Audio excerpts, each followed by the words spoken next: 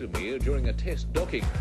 I spent my entire life expanding my mind with the educational programs and astronomy news reports on the telly, collecting astronomy books and newspaper clippings. I witnessed the impact of Shoemaker Levy 9, the Galileo atmospheric entry, and the Pathfinder landing. I even savoured this full-page article from the Sun Herald, printed around the time the Pathfinder touched down. My dream was to one day be the first man on Mars, but then I learned of the Apollo moon hoax. My life changed after that. It became clear to me that there are certain things that you can look but not touch. Years later, I saw the reports of NASA's next missions to Mars, the Spirit and Opportunity rovers. Whilst watching these news reports, a strange thing happened. On January 21st, the Spirit rover's signal abruptly ceased. The next day, it was back again and sending pictures from the surface. Looking at these shots, I couldn't help but notice the terrain's striking similarities to the Australian desert. At the time, I wondered, what if? What if when NASA lost contact with Spirit, they substituted the lost data with fake footage that they shot in some Aussie's backyard? Remember, it was the Australian tracking stations who lost the signal. The 1978 motion picture Capricorn 1 was based largely on Bill Kaysing's book proposing that the moon landings were actually filmed on Earth. Only the fictional Capricorn 1 crew was faking a manned flight to Mars rather than the moon.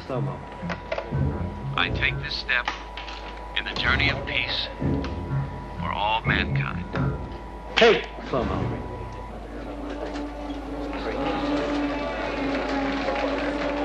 Houston, I am on the surface. Roger, Capricorn. We copy. Some 3 years prior to the movie, Viking 1 had already become NASA's first unmanned Mars lander. Ironically, it seems that the fake Capricorn 1 landing and the real-life Viking 1, along with all other Mars landings after it, are not so different. Long before I had my suspicions, René had already come to the conclusion that NASA had never landed a craft on Mars. To start with, both the planets Earth and Mars have their own atmosphere, but both are structured very differently. According to Wikipedia, the Martian atmosphere is very thin and varies in air pressure. At the peak of Olympus Mons, a volcano 3 times as tall as Everest, the atmospheric pressure is as low as 0.0043 psi.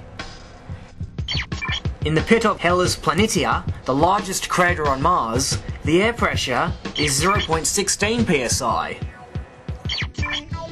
whereas the surface level pressure is 0.087 psi. By comparison, our own planet's atmosphere has a sea level pressure of 14.7 psi. But the higher one ascends into the air, the denser the atmosphere becomes.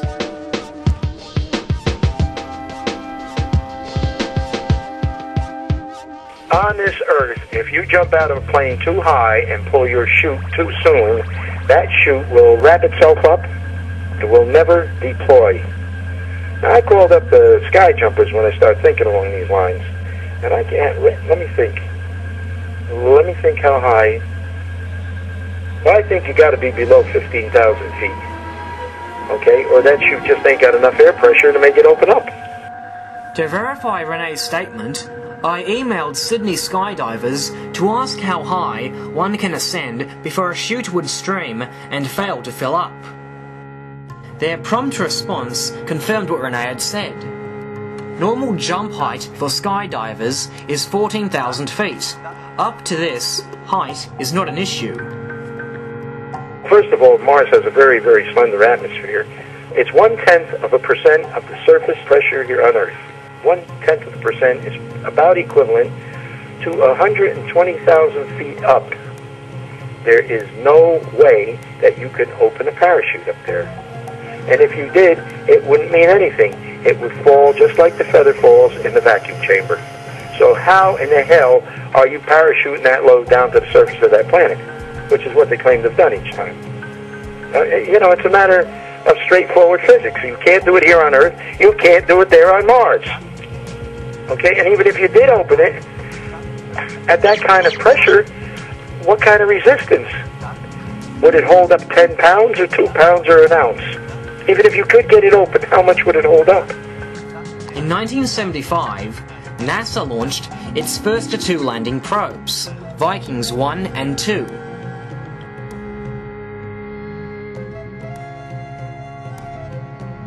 Both landing probes weighed 572 kilograms, which is 1,261 pounds. After the lander was detached, rockets were used to slow it down to 560 miles an hour at an altitude of 800,000 feet. Then it was allowed to fall 781,000 feet under Martian gravity before a parachute was deployed at 19,000 feet. At 4,600 feet, this chute was detached, and NASA tells us that it had a velocity of 145 miles an hour. Then rocket engines under computer control landed it. Why don't I believe one word there? There's flaws in it. The terminal velocity at the time the chute was deployed was about 4,300 feet per second, 3,000 miles an hour, which is faster than a speeding bullet. And in a matter of 14,000 feet, that the chute operating under near vacuum conditions reduced the lander's speed to 145 miles an hour. Then the next probe was a 97. Remember that one? Yeah. Reminder. It came in at 16,600 mph, was jettisoned to plunge boldly into the fringes of the Martian atmosphere without using retro rockets to enter orbit. As usual, there were two different histories given by NASA. The first states that by some miracle, during the next minute, its speed was reduced to 1,000 miles an hour. The second states that it was jettisoned at 5,300 miles, and its speed was reduced in 30 minutes while it fell to 80 miles. The first case, the acceleration would have been incredible. In the second case, it would be 80 miles high while still doing 4,280 miles an hour. So they can't even get these stories straight. The man in charge of the cameras installed on the Martian probes was Michael C. Mallon of Mallon Space Science Systems Incorporated. He was among the scientists who observed the Pathfinder surface images as they were beamed down to Earth. Around the time of the Pathfinder landing, Ralph René picked up on an article by Richard A. Kerr entitled "Pathfinder Strikes a Rocky Bonanza." The article was published in the July 11th, 1997 issue of Science, a magazine published by the American Association for the Advancement of Science. In this article, one comes across the following statement regarding Mallon's role in the Pathfinder project.